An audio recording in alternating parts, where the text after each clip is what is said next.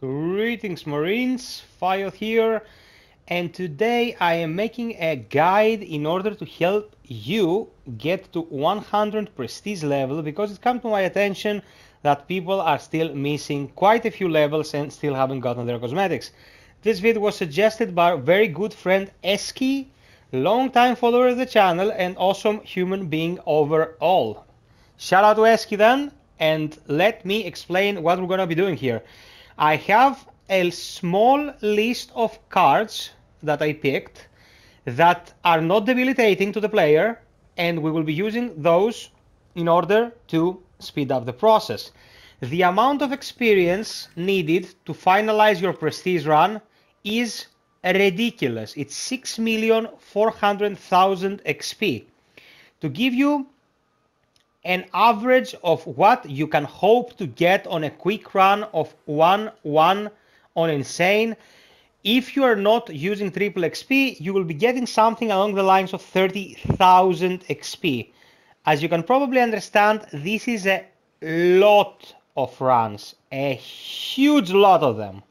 So we're gonna try to optimize this process by using cards that will not make the weaker players pretty much non-able to complete the run, and I'm gonna take it from the best to the worst in order to explain what we should be trying to do.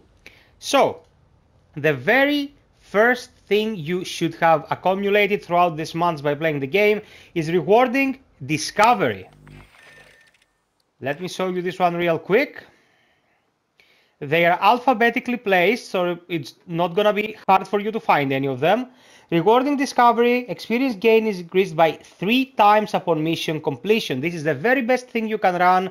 Triple XP, every completion of 1-1 ingress will net you 90,000+ XP, close to 100,000. It's a 22 to 25 minutes mission if you run it optimally.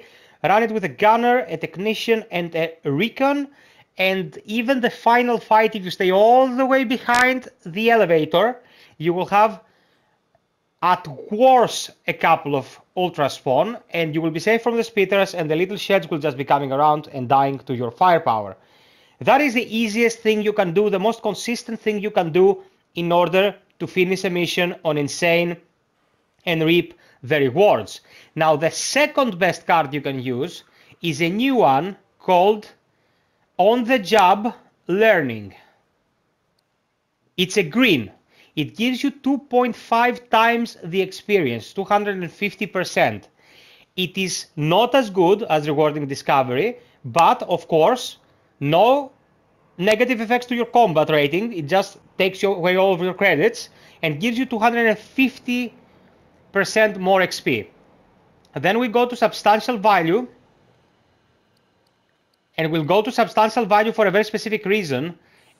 Not only does it double your XP, but it will also double your credits.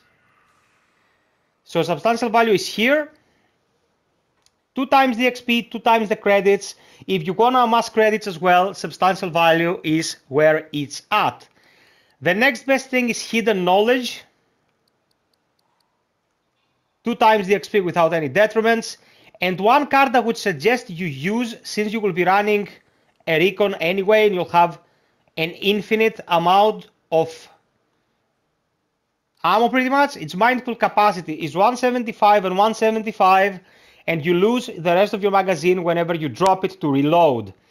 If you have a recon, this will not affect you at all, and it's almost twice both in the XP and credits department. Like if you're running really low on cards, this is the next best thing you can use. The reason I choose this is because there is pretty much no detriment to what you will be doing. There are specific cards, like let's say outsmarting the AI, or in other cases it's tied to regicide and so on and so forth. Here we are. That give you double the XP and double the credits, but you don't want to go fight 5-3 on Insane to get double XP and double credits. So ignore all these flashy cards that seem to be good from the numbers perspective, because every failure you record in this grind is 20 to 30 minutes of your life wasted. When it comes to grinding any kind of game, any kind of activity, what you want is consistency, is a thing that you can do again and again and again without fail. Now, as long as we're talking about 1-1 Ingress, we've run it 1,000 times on stream with the boys.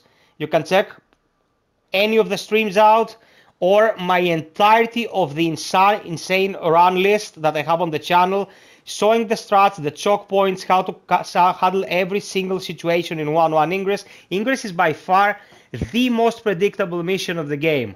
Even if you're running harder cards, Ingress is very, very easy to tackle consistently.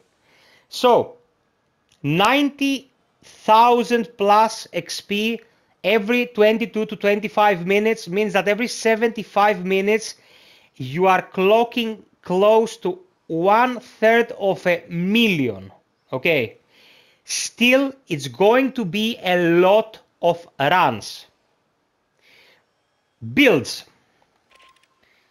If you have the campaign, that game with the DLC Pathogen installed, you will get the replacers after you complete it. If you have the replacers, I suggest you use my mini Mirv build on the gunner. You can find the vid in the end on the list that I will anoint with all the builds. For your technician, run my shock therapy build. And for my recon, run the chain of pain build. Again, all of my builds will be in the list at the end of this vid. These are three very, very powerful builds. Powerhouses, and will wipe the floor with the opposition. If you are not running Pathogen, then go Vanguard 3.0 on the gunner, PDX 2.2 on the technician, and Chain of Pain on the recon, because Chain of Pain is not tied to anything that came with Pathogen. Second best choice, this will make things a tad more challenging because the new replacers are totally broken and make the characters overpowered for the old campaign, but still you'll be able to tackle it without many issues. Guns, that's up to you guys. Like, you know what I like to use if you've been following the channel. Don't go with underdog weapons just to upgrade them. In this kind of scenario, in this kind of grind, you want consistency, as I said. One exception, if you've done it 20 times and you need to do it another 5, well, you've learned it by heart. You can experiment a bit if you want, just so that you will not be drooling from boredom. But with this setup, this configuration, and this card usage, you should be looking at some beefy numbers and get your prestige done in a logical amount of time. So, guys, hope you found this useful. As I said, it was suggested by my friend Eski. Eski cares a lot about the community, so give him a shout out in the comment section below. Sub, like, and share, hit the notification bell if you want to be notified about uploads and streams. And if you really want to help me out, please consider Patreon or get a membership on the channel. It really helps a lot, and streamers have to eat as well. Until next time, be well, stay frosty, and always strive for perfection, Marines. Cheers!